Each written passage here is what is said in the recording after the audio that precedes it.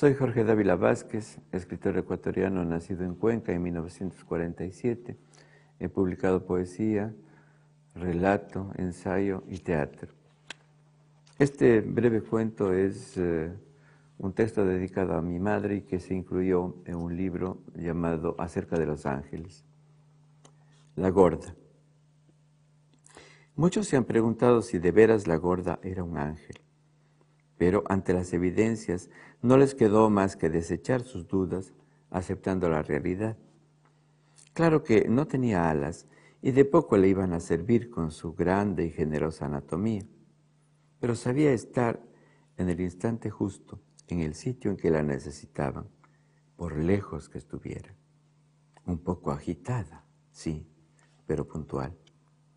No irradiaba nunca una luz muy fuerte de su ancha cara dulce y triste, pero cómo iluminaba su proximidad un rostro oscurecido por la vida.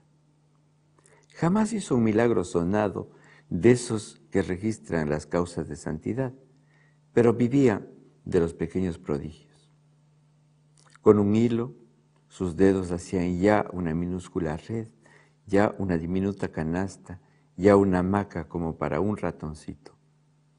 Con un hilo y un botón, un roncador que sonaba más que un trompo. Con nada, era capaz de crear un mundo que encantaba a los niños que la miraban extasiados. Con encaje barato y unas cintas convertía en nueva la ropa vieja de los tíos. Vestía a nietos, como en otra época, hermanos, hijos, primos, sobrinos, conocidos.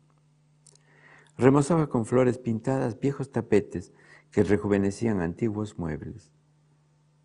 Con esa capacidad de transformarlo todo, un poco de harina y aceite eran una torta deliciosa.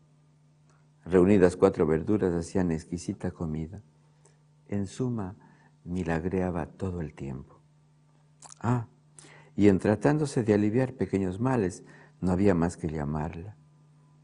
La mejor medicina eran sus manos, siempre prodigiosas, posándose tiernas sobre la frente sudorosa o aplicando paños, hierbas, ungüentos en el cuerpo adolorido. El único problema es que un mal día la Gorda murió y los expertos en ángeles dicen que estos no pueden morir. Es muy complicado explicarles que murió pero sigue viva. Sí, en el recuerdo no ha dejado de tejer un solo instante misteriosos objetos con su hilo y sus dedos maravillosos. Continúa transformando cuanto toca, con su aguja, sus rudimentarios pinceles o su sazón increíble. Y hasta como que consuela dolores al paso, en un silencio en el que apenas se escucha un leve roce, cual el de unas alas livianas. Ahora que no tiene cuerpo, deben estarle funcionando a maravilla.